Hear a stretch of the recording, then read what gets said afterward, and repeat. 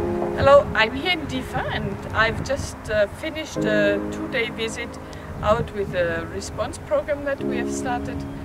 And thinking back over these very short but full days, it's quite amazing to think through that we have only been here like 18 months. People are saying that they really appreciate the work of World Vision and there's so much need. The child-friendly space now gives a framework for children where they can at least go. They have some playgrounds, there are different classrooms to sing and write and draw things, so they are learning things and they can make some progress. And the monitors have actually told us that the children are less aggressive now, so they are becoming more stable, emotionally more balanced, feeling secured.